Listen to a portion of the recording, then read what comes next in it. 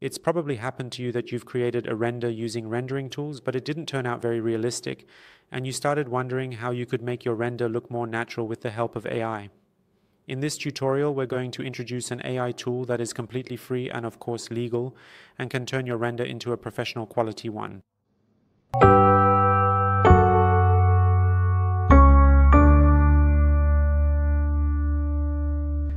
What this AI does is create competition between different types of AI.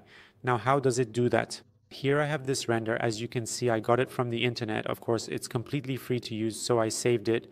And now I want to turn it into a more realistic render. So I go to my AI section. My AI is called LMarena.ai. And here, after you log in, you enter and then you click on the Generate Image mode. After that, you select the image you want, which is this image I have here. I select it, and then I use this button to choose the AIs I want to compete against each other. For example, I select Seedream, add Ednogle, and also pick Nano Banara just as an example. So between these two, we want to see which one renders better.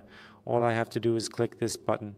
Of course, before that, I enter my desired prompt here. I already got my prompt from ChatGPT, so I paste it here and send it to see what they do.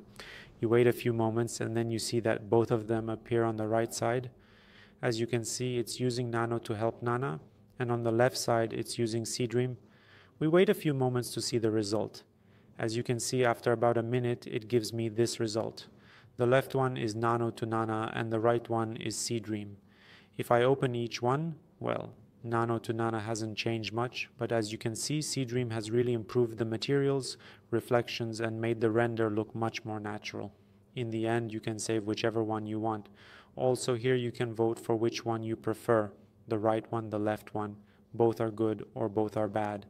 Now I select this one, and finally you can download it, or you can give feedback so it can fix it for you and deliver a new image. There's nothing special here. It's just to make sure you're human, so you need to complete this verification for it to proceed. See you in the next videos. Make sure to subscribe.